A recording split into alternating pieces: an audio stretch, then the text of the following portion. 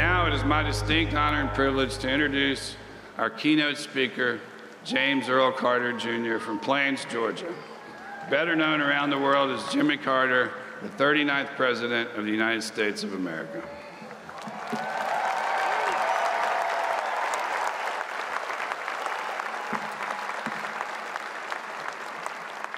I first met President and Mrs. Carter last year when we both attended a private worship service with President and Mrs. Trump at St. John's Episcopal Church on the morning of President Donald Trump's inauguration.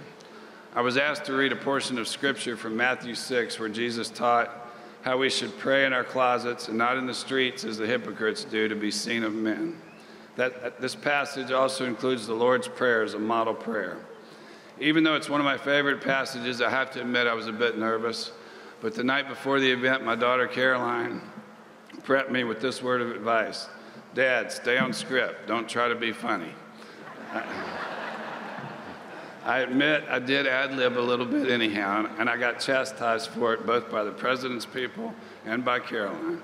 But President Carter must have liked what I said, because during the service, he stopped me on the way back to my seat and said he thought I had done an excellent job. So, sorry, Caroline.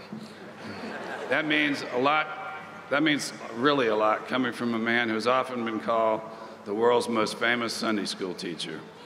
As you may know, Mr. Carter has taught a Bible class for most of his adult life. In fact, he's scheduled to teach one tomorrow in Plains, Georgia. I was so impressed with the president's kind demeanor, humility, and warmth to me on that cold day in January. It was one of the highest honors of my life to welcome President Carter to our commencement. Becky and I attended the opening of the Billy Graham Library in 2007, about 1 month after my father's death. And I remember commenting to Becky then that of the 4 former presidents speaking that day, Jimmy Carter sounded more like one of us than the rest. Mr. Carter is the 3rd president to honor liberty by speaking at commencement here, following George H.W. Bush in 1990 and Donald Trump in 2017. President Trump has called me and spoken to me about his appreciation for the former president's friendship and support. It struck me on that inaugural morning in D.C. that President and Mrs. Carter were the only former president and First Lady to attend the service. Both Presidents Carter and Trump entered the White House as outsiders to the Washington establishment. And I hope that many more outsiders will follow. And the longer I live, the more I want to know about a person and give my political support to a person. Policies are important, but candidates lie about their policies all the time in order to get elected. The same elite establishment that Jesus condemned remains the real enemy today. President Carter was born October 1st, 1924, in the small farming town of Plains, Georgia. His father, James Earl Carter Sr., was a farmer and businessman. His mother, Lillian Gordy Carter, was a registered nurse. In 1946, he earned his Bachelor of Science degree from the United States Naval Academy in Annapolis. We'll be playing them in football soon, so I hope you root for us. He served in the Navy in both the Atlantic and Pacific fleets, and was personally chosen by Admiral Hyman Rickover, one of the greatest naval officers in U.S. history, to join the nuclear submarine program. Upon graduation from the Naval Academy, he married Eleanor Rosalind Smith. This coming July, they will celebrate their 72nd year of marriage.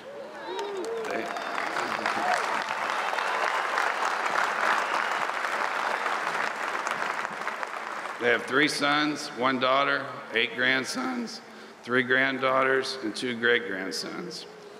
When President Carter's father died in 1953, he resigned his naval commission and moved back home to Plains, Georgia, where he took over the farm and the peanut warehouse business.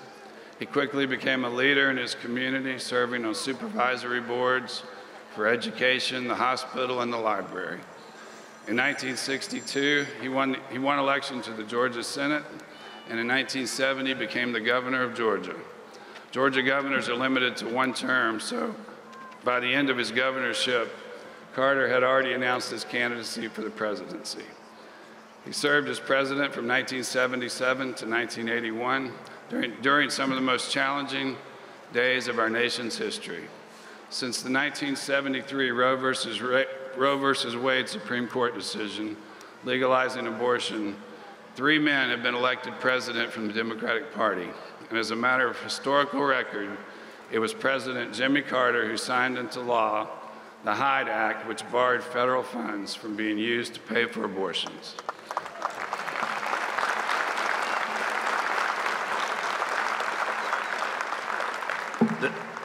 This was considered the first legislative pushback against the court's decision, and Carter's support of the Hyde Act cost him politically among his own party. Senator Ted Kennedy's people wrote into the 1980 Democratic National Platform that the party was in favor of full funding for abortion on demand. But the incumbent president from their own party, the man sitting on the platform with me, wrote the committee a letter of opposition to their position on federal funding of abortion. President Carter's life can be described as having the courage of conviction. I pray that more men and women aspire to serve in public office with such courage. Upon leaving the White House in 1980, he said there is still much to be done, and he meant it. Mr. Carter is the author of 29 books, almost all of which were written since his presidency. In 1982, he founded the Carter Center, which has almost completely eradicated the guinea worm, a painful and debilitating waterborne parasite that affected an estimated 3.5 million people worldwide. Jimmy and Rosalind Carter volunteer one week a year for Habitat for Humanity, a nonprofit organization that helps needy people in the United States and other countries renovate and build homes for themselves. Likewise, students at Liberty University just finished constructing a Habitat house here in Lynchburg. Christians all acknowledge that Jesus taught we should feed the hungry, clothe the naked, help the poor, widows, orphans, and the least of these. At the same time, many good Christians disagree about what the role of government should be in helping the poor.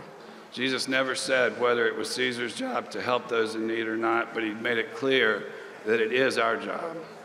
When I was a student at the University of Virginia School of Law, all the students knew of my father's conservative politics, and not many agreed with him on many issues, but they were kind to me. I made a lot of good friends.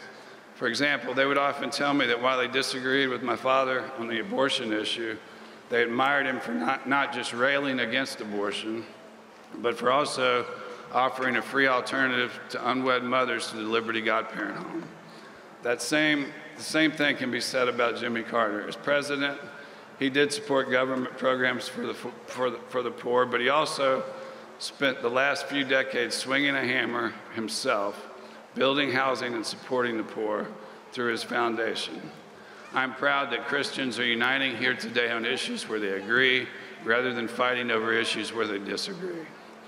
I remember as a high school student in the 1970s when many conservative Christians criticized Jimmy Carter for giving an interview to Playboy magazine and saying in that interview that he had sinned because he had lusted in his heart.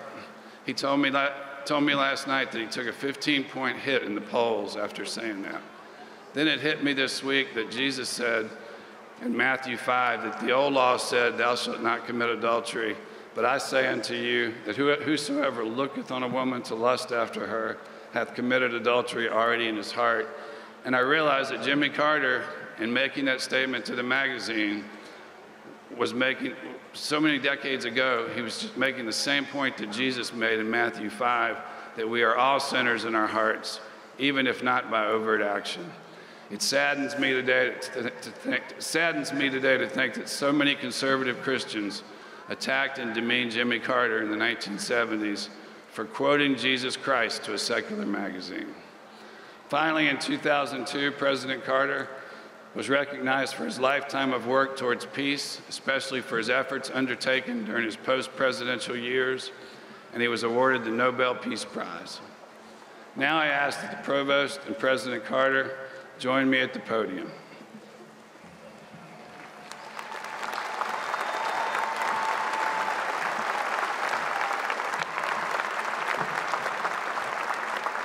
In recognition of President Carter's contribution to our nation and in acknowledgement of his peacemaking leadership across the globe, as well as Christian humanitarian activities among the least of these in all lands, and in recognition of his running the race with endurance into his 9th decade, with the power vested in me by the Board of Trustees of Liberty University, the Doctorate of Humanities is hereby conferred upon former President James Earl Carter, Jr., with all the rights and privileges appertaining thereunto.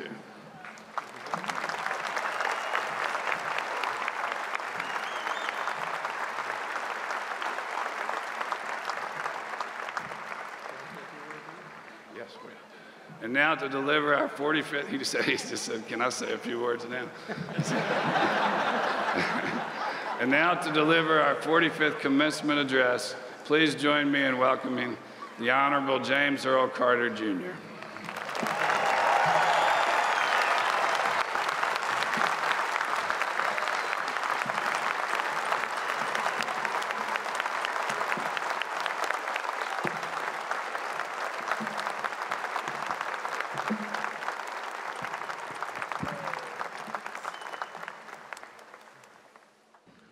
Thank you very much, Jerry. I enjoyed that very much.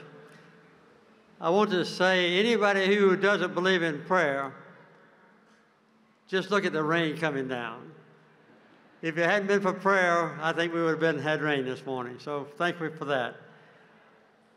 To Dr. Hawkins, who is retiring now as provost of this great university, and to Secretary Carson, who's here, whom I've admired for a long time, to President Falwell and all of his family, to the students who are graduating, to the parents who've supported them, and to all the rest of you. This is a wonderful crowd. Jerry told me before we came here that it's even bigger, I hate to say this, than it was last year. I don't know if President Trump will admit that or not, but to me it's pretty a lot. Well, I'm truly grateful for the invitation to speak to this wonderful graduate class of the remarkable Christian University. I understand that there are 110,000 students enrolled, and I understand also that this year 20,000 or more are graduating, that 30,000 students who enrolled here are in the military, and that 27% of all those online are minority students, African Americans and others. This is the only way they can get an education. I want to thank Liberty University for offering that chance to all of them. Also, I've noticed that among the graduates, the youngest one is only 16 years old, and the oldest one is almost 90 years old.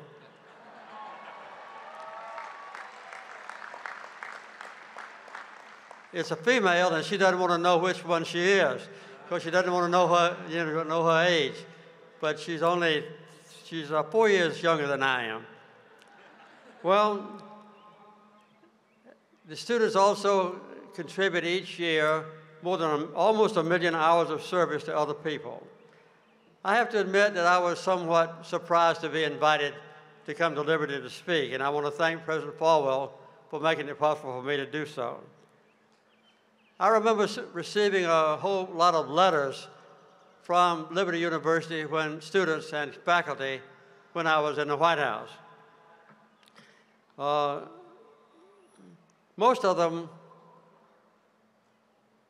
were about my giving away our Panama Canal, or forming what they considered to be an unnecessary Department of Education, or normalizing diplomatic relations with the Communist government of China. But those critical letters pretty well ended when the 1980 election results brought my involuntary retirement from the White House. And after that, I didn't get very many letters from Liberty. And I particularly appreciate the chance to come here today.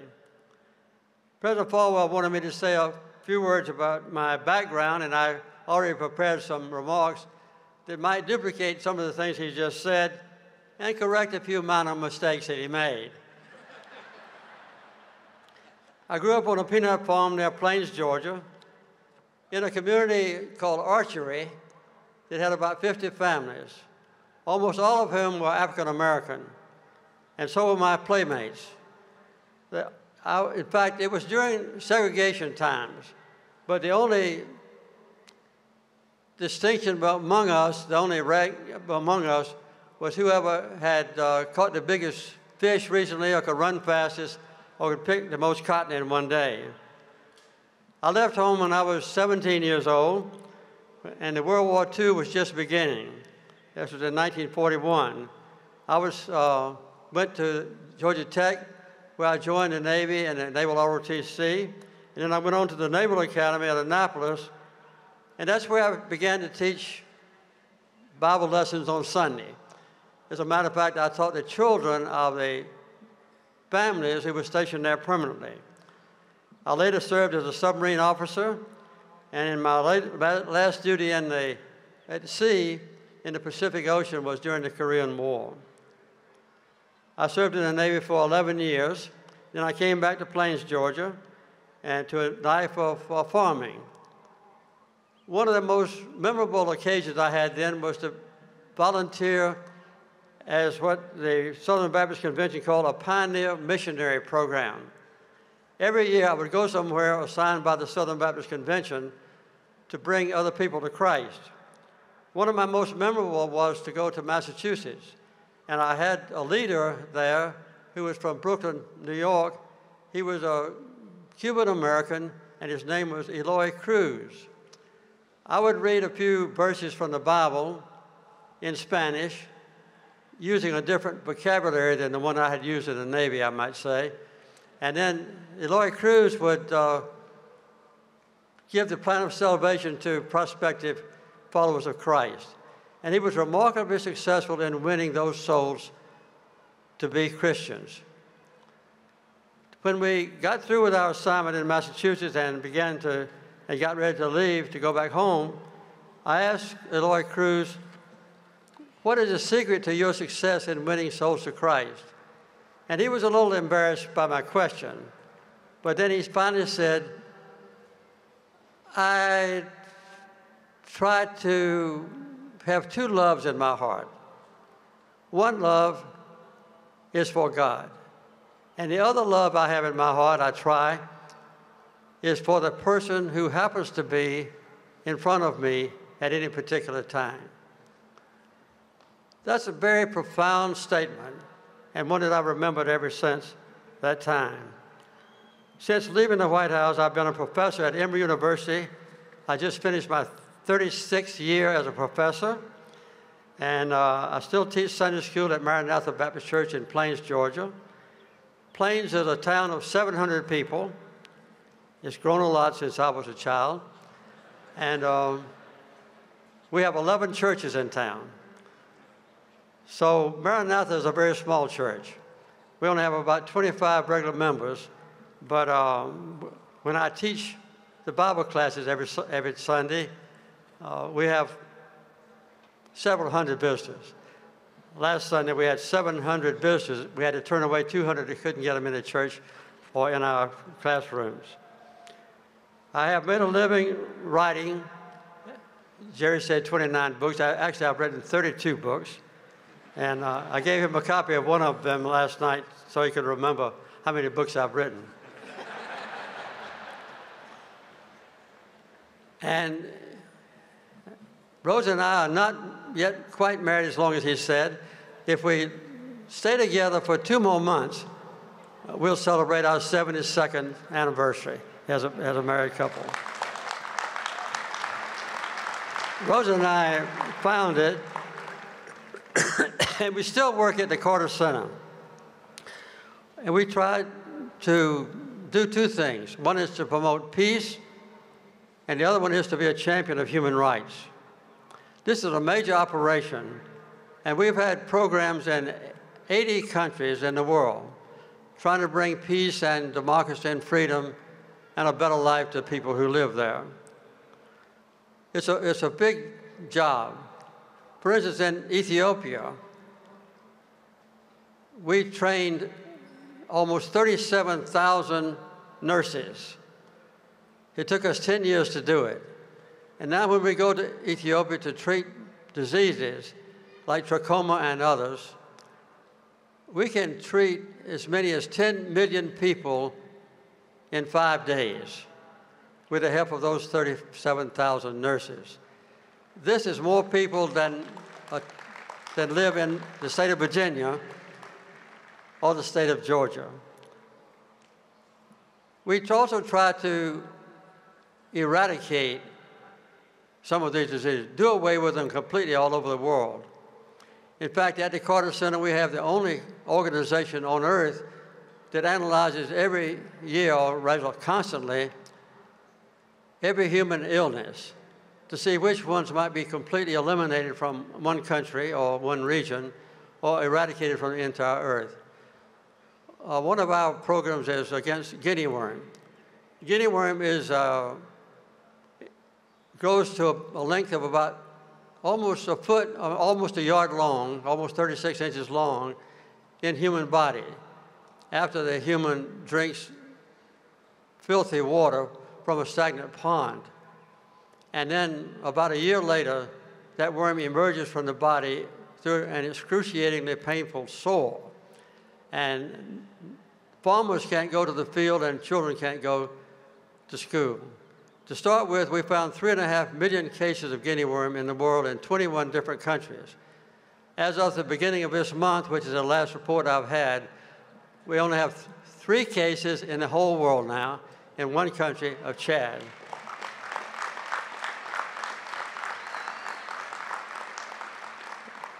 As Jerry mentioned, for 35 years, Rose and I have volunteered to lead a habitat organization with a work project somewhere. One year, we're overseas, and the next year we go to the United States. This year, we're going to be near South Bend, Indiana. Last year, we were in Canada. Our biggest project was in the Philippines a number of years ago. We had 14,000 other volunteers join me in Roseland, and in 5 days, we started and completed 293 homes for people who were desperately poor. The woman who would live in our house had 3 daughters, and before she got her new home, she and her daughters spent every night in an abandoned septic tank. They pulled a canvas cover over the top of it to keep the rain out. I understand that the resident students here at Liberty are building habitat houses here in Lynchburg, and I hope you'll keep up your work, because even all of those graduates will keep up that work, and the parents as well, and the professors as well, because Habitat really needs you every day. As a younger person, I lived during 2 serious crises, much worse than anything we face today. One was the Great Depression, when I was a child growing up on a farm. And the second one was the Second World War. And when I faced difficult times, I remember the advice that my favorite school teacher used to give us, Miss Julia Coleman. She would tell us students, we must accommodate changing times, but cling to principles that never change. And I try to do that whenever I get in trouble. All of us Americans now have other crises to face, and let me mention just a few. I remember back in 1999, toward the end of that year, I was asked to make 2 major speeches. One was in Taiwan, and the other was in Oslo, Norway. And the subject I was assigned to talk about was what is the greatest challenge that the world faces or will face during the new millennium. And I pointed out that it was the great disparity in wealth between the richest people and those who still work for a living with their families. Since then, this disparity in wealth has gotten much greater, both within nations and also between nations. Right now, for instance, 8 people, 6 of them Americans, control more wealth than the other 3.5 billion people, half of the world's total population. Recently I've changed my mind about the biggest challenge that the world faces. I think now it's a human rights problem, and it is the discrimination against women and girls in the world. Let me give you a couple of examples. There are about 160 million girls and women who are not living today because their parents, in order to comply with laws or customs and to have just male sons, either killed their daughters by strangling them at birth, or they have the modern day ability to decide before the baby is born what it's going to be. And if the fetus is female, then they abort the child. Atlanta, where the Carter Center is located, is the greatest center for human trafficking or slavery in America. One reason is that we have the most busiest airport in the world for passengers. And a lot of our passengers come from the Southern Hemisphere. And a girl who is brown-skinned or black-skinned can be sold, according to the New York Times, to a brothel owner for about $1,000. And the brothel owner makes about $35,000 for these forced brothel prostitutes. Also, the last time we did a check in our military, it was found that there are 16,000 cases of sexual abuse every year in the U.S. military. Probably one of the finest organizations on earth. The portion of people in prison has also skyrocketed in recent days. There's more than 7 times as many Americans in prison as there were when I left the White House. 7 times as many, more than any other country on earth. And now we also know that the partisan divisions and the racial division in our country are becoming deeper and deeper. In fact, all our religions are also divided: Protestant, Catholic, Jewish, Islamic, I'm sure Hinduism and Buddhism. On 2 occasions you might be interested in knowing, in 1981, I brought about 40 of the top Southern Baptists together at the Carter Center in Atlanta. I was just out of the White House, and when I asked them to come, they came. 7 of those, mostly men who came, would become presidents of a Southern Baptist Convention. And we tried, but failed, to resolve the differences between us and keep all the Baptists together. One of the differences we couldn't solve was the status or equal status of women. I'm glad to say that our common faith in worshiping Jesus Christ, though, is slowly bringing us back together. And Jerry and I talked last night about the possibility that he and I and all of you, I hope, will work as much as we can to unify Christians in the world, and particularly Baptists ought to come together as friends and not be alienated one from another. More recently, the threat of nuclear war has become more acute. America has abandoned its leadership, as you know, as a champion of a clean and healthy environment. Broad confidence in our public officials has gone down, and we citizens have tended to lose faith in ourselves and in each other. We've also lost our support and our commitment to those principles that never change. But I'm very glad to say that most of you have chosen the unchangeable premises or principles of Christianity. Only one time in human history have people tried to adopt these really high principles that never change, that are worthy of adopting, and that was after the death of more than 60 million people in the Second World War. And also after the Holocaust that was perpetrated, orchestrated by Adolf Hitler. I monitored those proceedings from the deck of my first ship to which I was assigned after I finished Annapolis. And when the United Nations was established, to make sure that there was never any more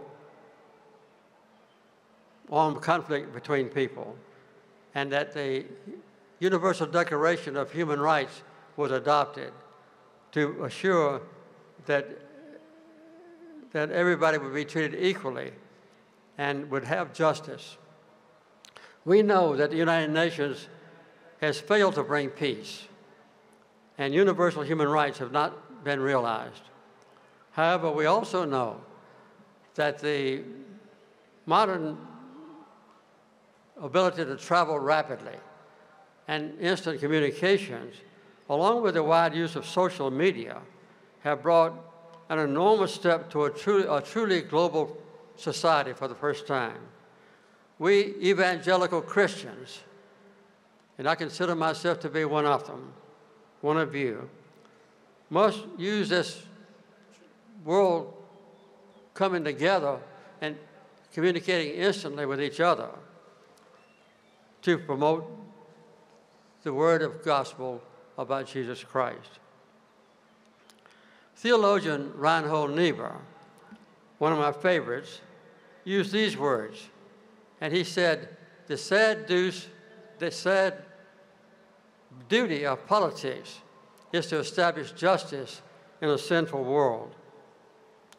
This in itself would be a great achievement, but we Christians know there's one step much greater than just bringing justice to a society, and that is to promote the use of agape love, self-sacrificial love among people.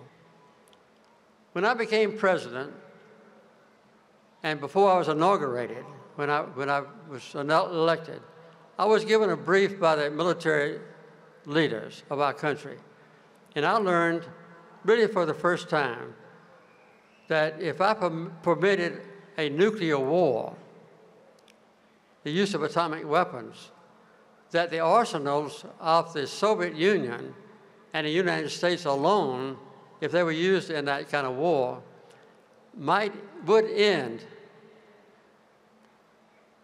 the ability of all human beings and animals to survive because of the direct explosions, the atomic fallout, and the covering of the skies by dark clouds of smoke and debris from the nuclear devices.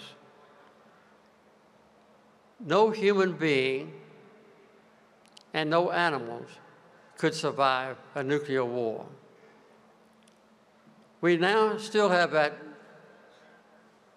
great responsibility and threat, and we have to share it with 7 or 8 other countries, which you know: Russia, China, Great Britain, France, England, Israel, Pakistan, and India, and maybe, we don't know for sure, North Korea. With this threat to human existence, what then can you and I do about it? For a long time, humans had to contend with animals, and we depended on just for survival. And we depended on our speed, our agility, our strength to survive in competition with animals.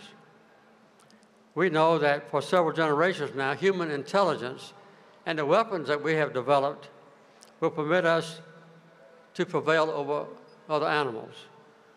So what is that left to do? How can we prevail? How can we, as human beings? One of the things we have to learn is how to get along, to do good for one another, and to get along with our potential enemies instead of how we can prevail in combat. In other words, just follow the mandates of the Prince of Peace. Just learning how to live even with our enemies in peace is what Jesus taught. And that will be our only sense for survival in the future. We don't need enemies to fight. Nor do we need inferior people whom we can dominate. Let me just quote one verse of Scripture in Galatians 3:28. There is neither Jew nor Greek. There is neither male or female. There is neither slave nor master. For you are all one in Jesus Christ. So far, we Americans, down through history, have had a hard time adjusting to this concept of equality. We fought the Civil War, the war between the states, that finally ended slavery. In the 1920s, and then 40 years later, we had a struggle in our country of granting white women, and then 40 years later, black women as well, of just the right to vote. And more recently, we have been struggling to end racial segregation. Even now, some of us are still struggling to accept the fact that all people are equal in the eyes of God. As when I was president,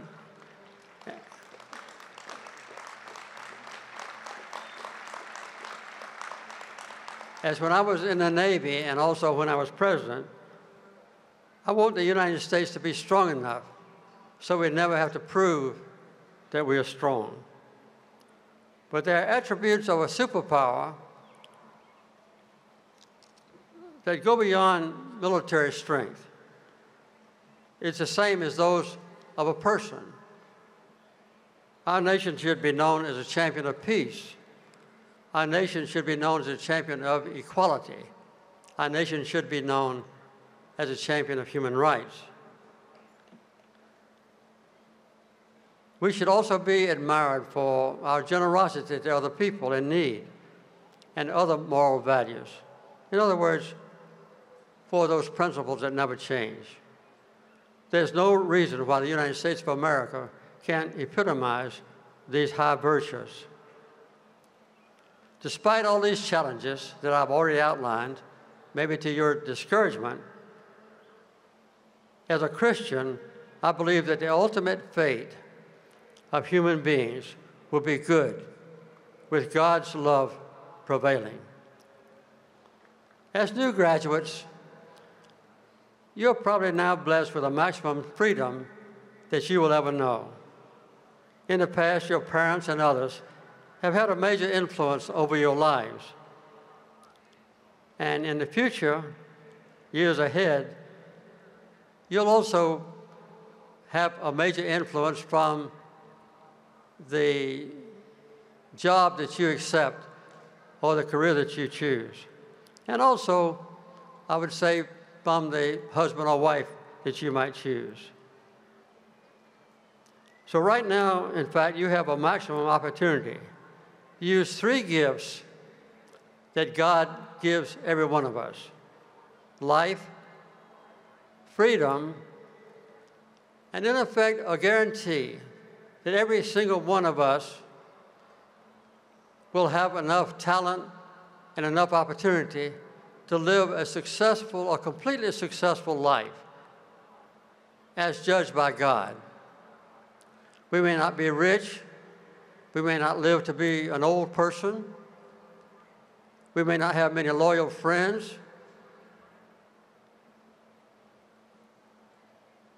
But neither did Jesus have any of those things. But he lived a perfect life without any interference from anybody else, all by ourselves. We have complete freedom to make a judgment. This is the kind of person, every one of us decides, this is the kind of person I choose to be. we decide whether we tell the truth or benefit from telling lies. We're the ones that decide, do I hate or am I filled with love? We're the ones who decide, do I think only about myself or do I care for others? We ourselves make these decisions and no one else. There are no limits to our ambition as a human being. And we have available to us, every one of us, constant contact with God in heaven, the creator of a universe and the creator of each one of us. How many of us decide ahead of time when we're going to be born, or where we'll be born, or who our parents will be, or what our native intelligence level will be? You see, through prayer, we can have constant contact day or night with our Creator who knows everything and can do anything. We have a perfect example to follow if we're in doubt. We just have to remember the perfect life of Jesus Christ. Thank you very much, and congratulations to all of you.